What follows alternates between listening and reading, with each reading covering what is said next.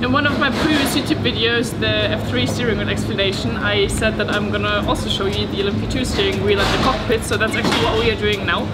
It's Saturday, we are in Portimao for the last round of the ELMS championship, and yeah, in 3 hours is quali, in 2.5 hours, and I just thought about doing a quick video showing you all the buttons and what we are actually touching the whole time when we are in the car. So enjoy it!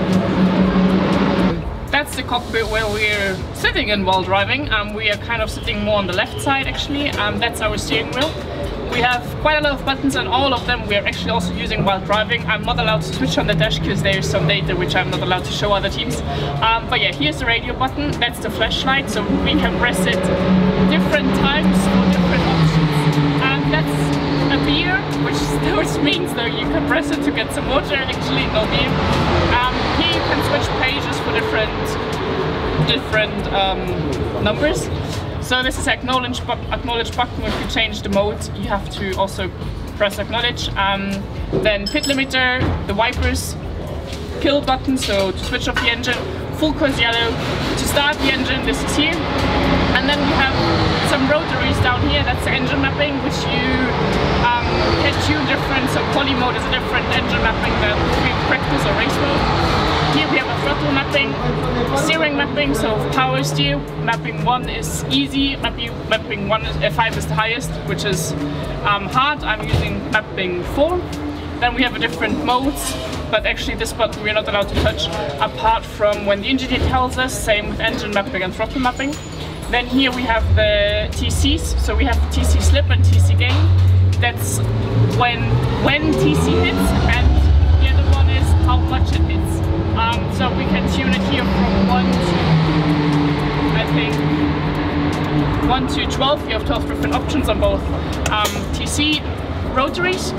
That's another button panel, let's say, which we're using, but those ones are not that important. So here we have an extra kill engine button. Actually, if this one on the steering is not working, then this one we don't use, apart from the engineer telling us. Same with this one, same with this one, same with VPN, it's something to do with data or so.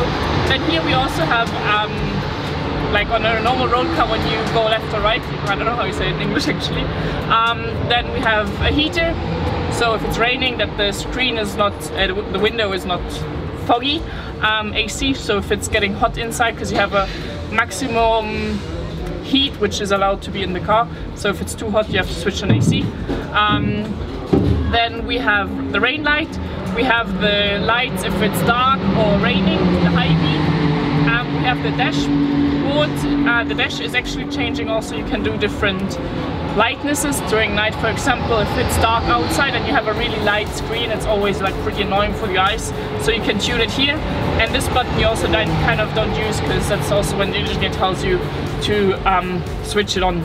Then here is where you plug the radio in, so that's where you put your radio system in, and that's for the drinking system. So here is normally a drinking bottle, where normally always water is in, so you can then drink during a race to not get dehydrated.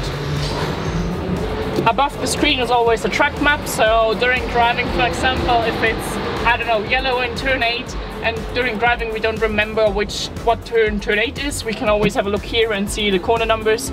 Especially, for example, during 24 hours of Le Mans, you have, I don't know how many corners, I think it's like 36 corners or so. So it's really difficult to remember all corner numbers, so you can also have a look here to check and not be wrong during a race if it's down yellow or whatever. That's it with the explanation of the cockpit. I'm not allowed to show more because there's always things you can do different in those cars, and teams are gonna watch it, so yeah, it's always keeping secrets. But yeah, I hope you liked it. It's a lot more buttons than F3, and also a lot more buttons which we're using actually during driving, especially during Le Mans. It was crazy, and yeah, hope you liked that video. Give it a thumbs up and see you next time again.